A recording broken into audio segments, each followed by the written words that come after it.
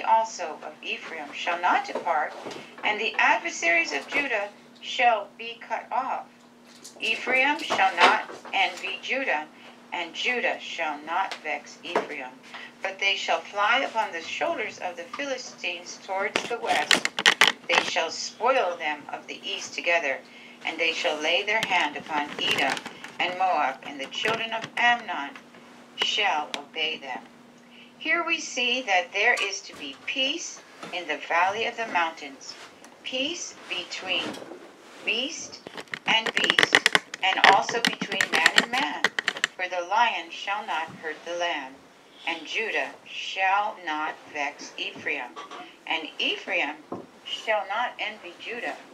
Judah and Ephraim are nevertheless to be in conflict with the countries surrounding the land. For they shall fly upon the shoulders of the Philistines, and lay hand upon Edom and Moab, and the Ammonites, though, shall obey them. Verse 15, and the Lord shall utterly destroy the tongue of the Egyptian sea, and with his mighty wind shall he shake his hand over the river, and shall smite it in 7 streams, and make men go over dry shod. Yes, the Lord will open the way for the gathering of his people, the exodus of today. Therefore shall be as the exodus of yesterday, only on a greater scale. God's people in these last days shall be gathered from every land, not from the land of Egypt. Verse 16, and there shall be a highway for the remnant of his people, which shall be left from Assyria, like as it was to Israel in the day that he came up out of the land of Egypt. Thus shall the kingdom of Judah and Israel be restored, and be given peace and plenty. Micah 4:4, but they shall sit every man under his vine and under his fig tree, and none shall make them afraid, for the mouth of the Lord of hosts hath spoken it. And now this is God's light, and this is his plea. Isaiah 2:5, O house of Jacob, come ye, and let us walk in the light of the Lord. The message of Elijah that restores all things is indeed an additional to the third angel's message, and it shall certainly swell into a loud cry. It shall gather God's people from the 4 corners of the earth, and bring them out of Babylon, as the earth is lightened with the glory of the angel. See Revelation 18:1-4, Early Writings, page 277. As Noah's ark preserved every living thing that was to inhabit the earth after the flood, in like manner the restored kingdom of Judah and Israel is to gather and preserve from every living thing that is to inhabit the new earth. The kingdom restored is to be the ark in our day, and her people shall live and reign 1,000 years with Christ. Revelation 24, and finally return when the earth is made new. For behold, I will create new heavens and a new earth, for the former shall not be remembered nor come into mind. But be ye glad and rejoice forever in that which I create. For behold, I will create Jerusalem a rejoicing, and her people a joy.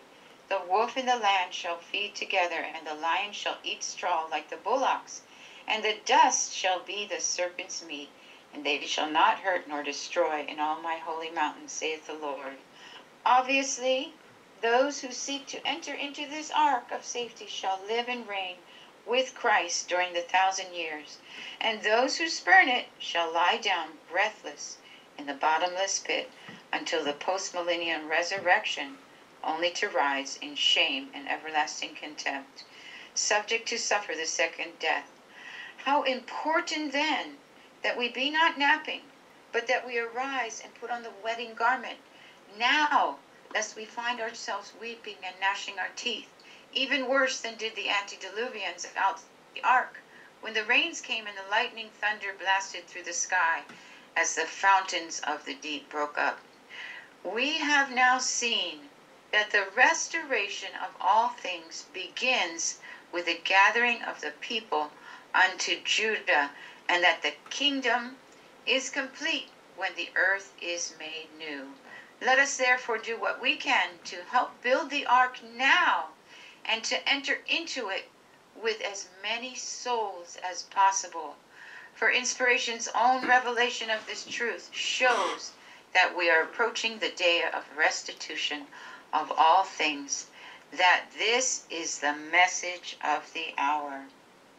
Amen. That ends the reading for this evening, brethren. Yes, the time has arrived that this 11th hour message, and all things in the process of being restored.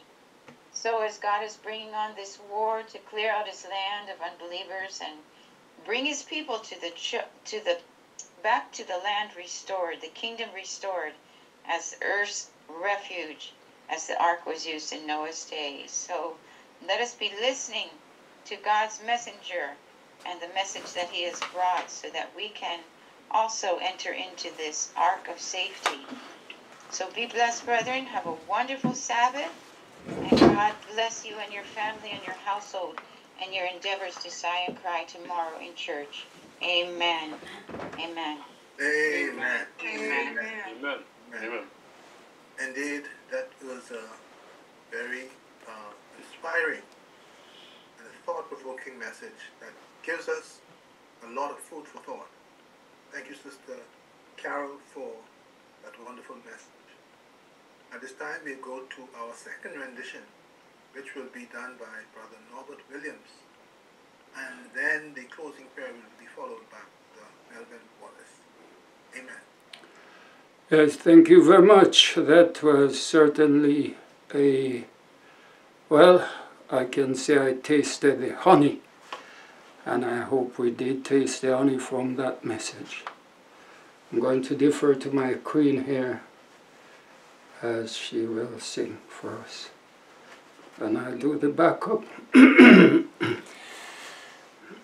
Far and near the signs are telling of the great and dreadful day. Far and near men's hearts are failing for some light to guide the way. Lord of mercy, send forth thy rod revealed from thy sacred page. Send forth teachers thy church to warn in this sin cursed darkened age. Send them forth, the men of knowledge, send them with thy shepherd's rod. Send them now to save thy lost sheep. Let them teach the truth of God. Lord of mercy, send forth thy rod revealed from thy sacred page. Send forth teachers thy church to warn in this sin cursed darkened age. Though the mighty threefold message has been sounding all these years, it finds God's people fast asleep to the rod. They close their ears. Lord of mercy, send forth thy rod revealed from thy sacred page. Send forth teachers thy church to warn in this sin conquers darkened age. Amen. Amen. Praise the Lord. Amen. Amen. And praise the Lord, brethren. Let us pray as we close.